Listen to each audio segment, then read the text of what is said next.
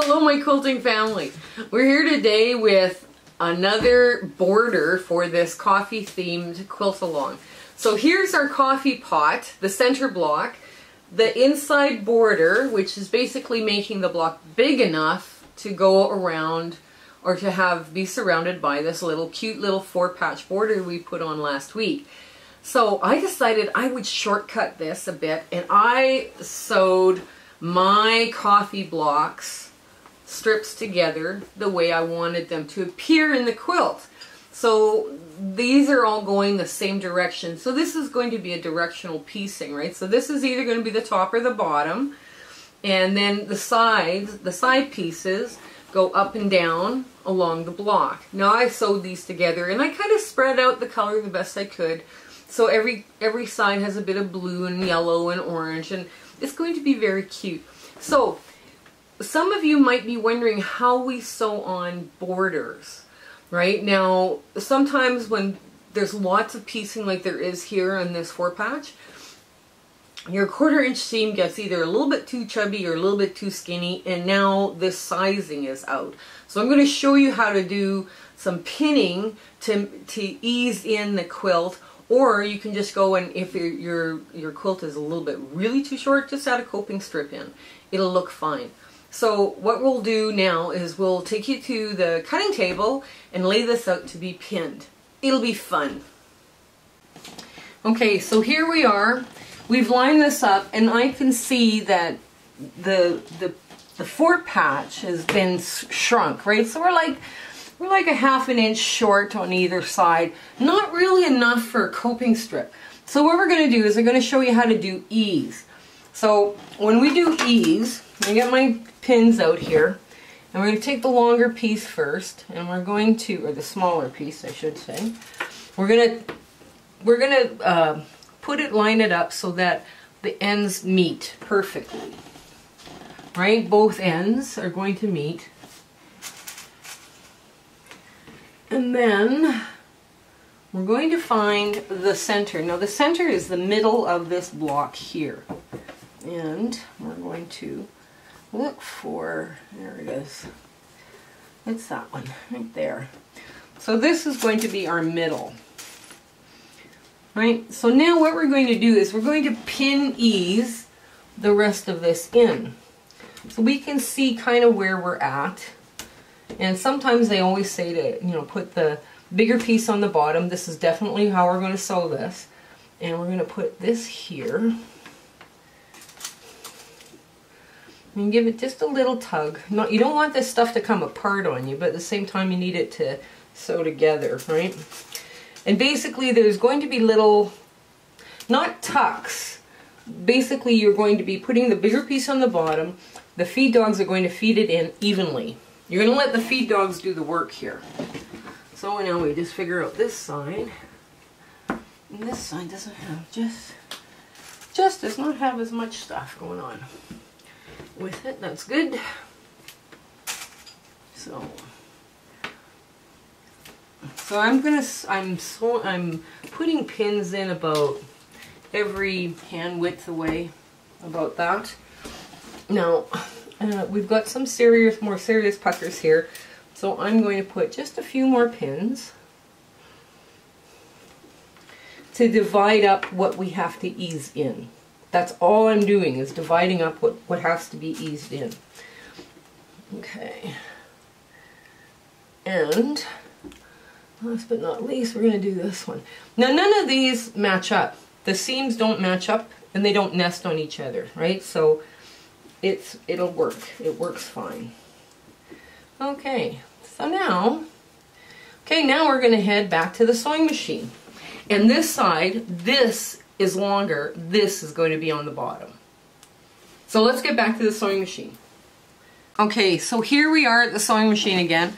The cups are pinned in place, and they're on the bottom because it's the larger piece, right? So basically now we're going to start getting this in to place, and we just pull our pins out as we go.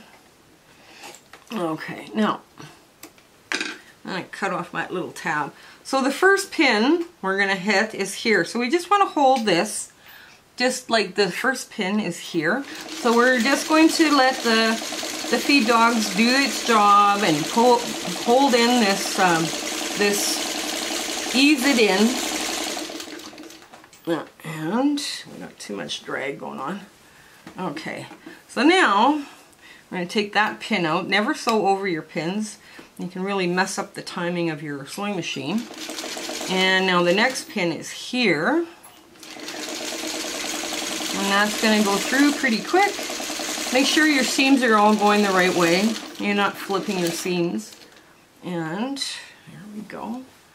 This doesn't take long to do. And it works out very quickly. You can always add a coping strip. If your center block that you're doing a border around isn't quite big enough, there's no harm or shame in having a coping strip in, right? And, okay, now this is the part where we have more work to do and more feed dog work to do, right? So we're really going to put these guys to the test. We're just going to do a little bit here. I'm going to just back this off a bit, lay it down, and you're not pulling. Pulling is not a good thing right now, but you're just going to let them feed in. Okay, oops. Pulling is not good, but then my thing falls off the sewing machine bed. Okay, so here we got a little bit more to feed in, and I'm going to do it over 2 pins, and you just work it slowly through. There's not going to be any puckering on the other side if you go slow, right? If you're slowly working stuff in. Okay, now this one's a little bit more, so you just give it just a little help, and you'll see whether or not you have to go which way. Oh, I got to get this lined up better on the seam.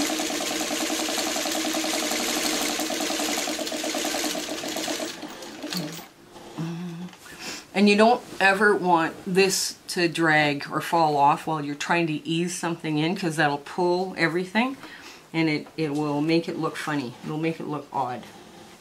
So here we go, last bit of easing to do in.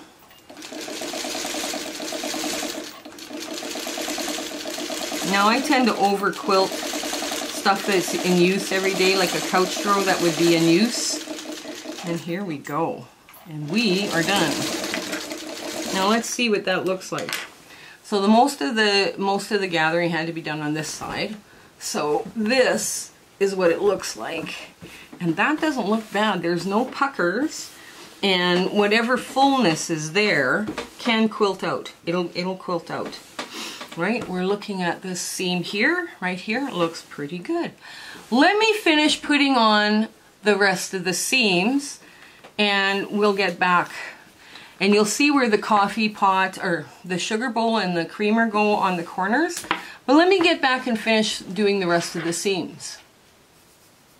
So do you want to see what we just finished doing? It's so cute. It really is. Here, just a minute, I'll show you. It's getting bigger all the time. And right now, this is what it looks like. See all the cute little coffee cups around and around we go. It's so adorable. Isn't that sweet? We've got the creams and sugars in the corners, and there we go. Yes, there it is. So,